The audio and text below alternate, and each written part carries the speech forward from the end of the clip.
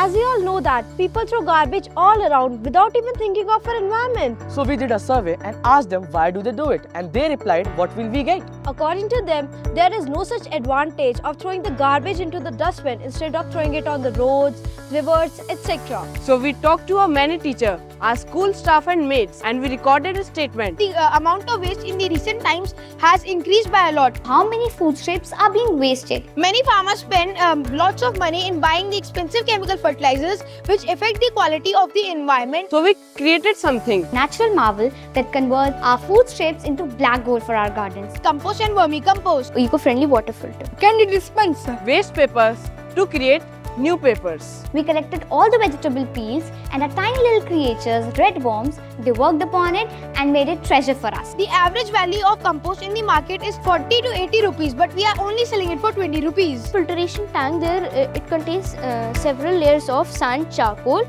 cotton and gravel. There is also feature of the water level indicator, constantly indicate the water levels in the filtration tank. A servo motor dispenses candy whenever a plastic bottle is thrown. This is the result we got in only 2 hours. They were putting bottles in the machine to receive only a single candy. This shows how much children are encouraged by this product. So I hope that you can join us in this green involvement and plant today to live tomorrow and build a sustainable future.